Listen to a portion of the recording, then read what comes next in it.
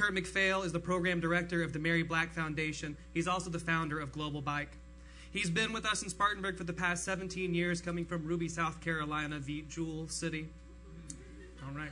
And he's here today to talk to us about how one child thousands of miles away helped him to change his view of the community, both locally and globally. Ladies and gentlemen, please help me welcome to the stage, Curt McPhail.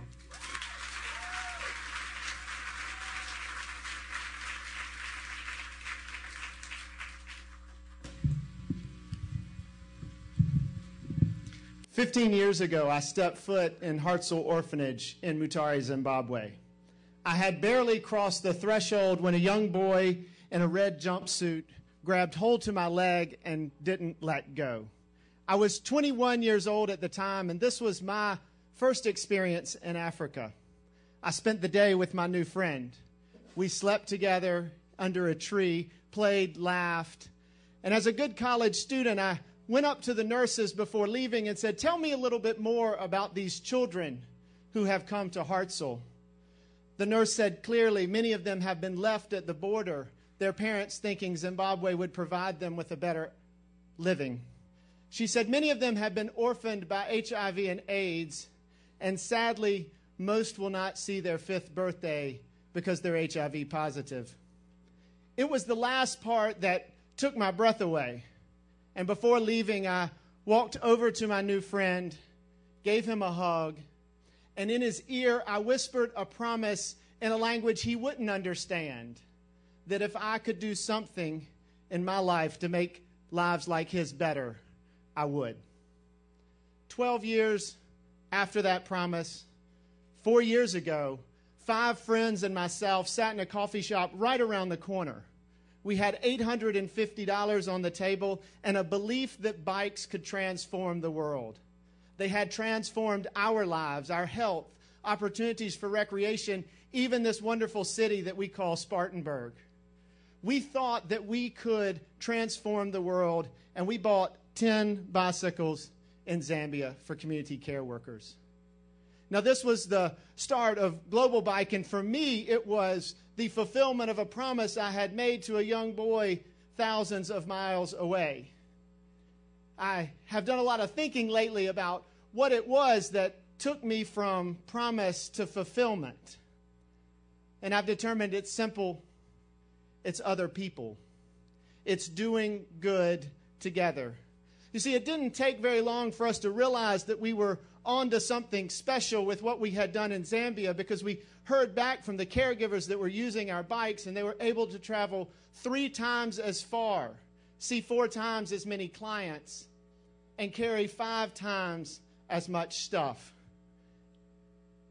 You know, currently we work in 7 countries around the world with dozens of partners who provide us with stability, the opportunity to further our message, But when we look for our partners, we look for more. We look for things like the ability to address tough situations. We look for partners who are willing to share with us both the success, the failures. We want partners to share with us in the journey.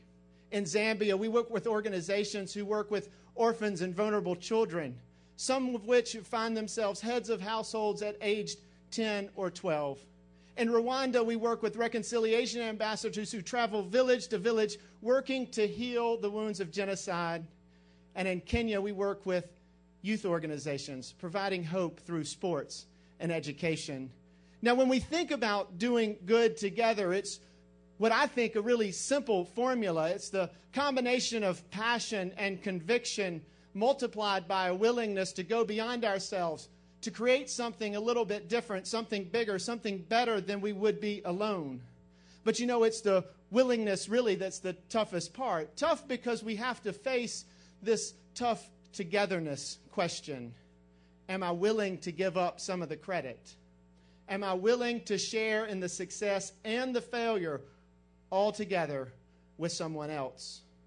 For Globalbike, the answer to that tough question has always been yes, and our outcomes speak to the fact that doing good together works great. You see, there's 50,000 orphans now around the world who've gotten needed medical and educational support because of our bicycles. 300,000 folks affected by the genocide in Rwanda are understanding the concept of reconciliation. And tens of thousands of youth are understanding the power of sport around the world. You see, earlier this year, we were approached by an organization called Kilimanjaro Initiative. They work in and around Nairobi, primarily in Kibera, one of the world's largest slums. Every year, KI takes a group of 12 youth from Kenya to the top of Mount Kilimanjaro. This year, they wanted to add a bike ride from Nairobi to the base to it to raise awareness for environmental sustainability. They reached out to Globalbike to see if we could partner with them, and in true good together logic, needed a strong partner. But together we faced this question. This is bigger than both of our organizations, and what should we call it? We settled on Ride, Climb, Transform, because we intended to do each one of those three things. You see, we were able to really do that because we started in Kibera, right outside of Tanzania, and gave away half of our bikes. Totally, we gave away 115. Half of them were in a place called Kibera. Now, it's Africa's largest slum. 1 million folks call Kibera home. Homes made of whatever they could find. Homes and lives where survival is an everyday challenge. Now, to say that Kibera was like hell would truly be a Western definition, not a Kiberan definition, I might add. Because you see, there was a speaker named Raphael Amunde, who was a speaker at TEDx Kibera. Yep, they had one there. Amunde said this. He said, Kibera for him was a university. Said it taught him everything he needed to know to change the world. Specifically, he credits the civil servants he met in his multiple incarcerations as being the connection to achieve his goal of building a high school within the walls of Kibera. Now there are two. You see, my stay in Kibera was very short, but I was able to walk hand in hand with the children. I was able to play soccer on a reclaimed soccer pitch, and I even watched a young girl dig in a sewage ditch for metal to recycle, to survive.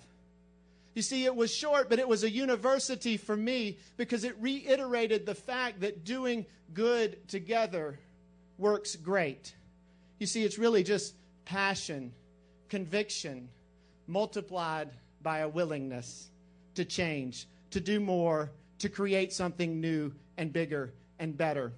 We left Kibera and biked 270 miles to the Marangu Gate at the base of Mount Kilimanjaro.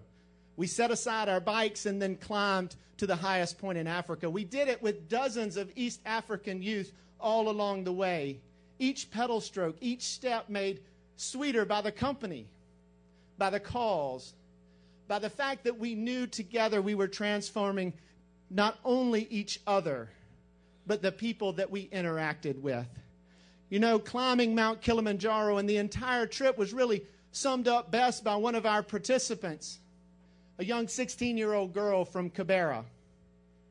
She said, the challenges that I face every day are just like the challenge I face climbing that mountain. She said, to be successful, it takes two things: one step at a time and the help of those around you. Together, Kilimanjaro, Kibera, Spartanburg, right here, right now, to transform this place, to transform the world, we need each other. We need what I want to call the Globalbike effect, to take us past the limitations of ourselves to create something better, something that transforms each of us. Thank you.